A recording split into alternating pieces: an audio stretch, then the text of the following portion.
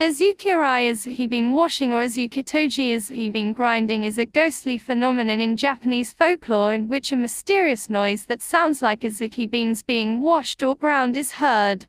It usually occurs near a river or other body of water.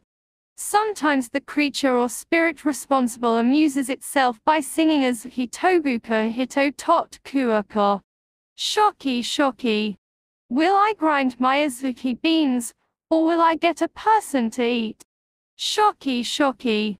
And anyone who approaches will inevitably fall into the water.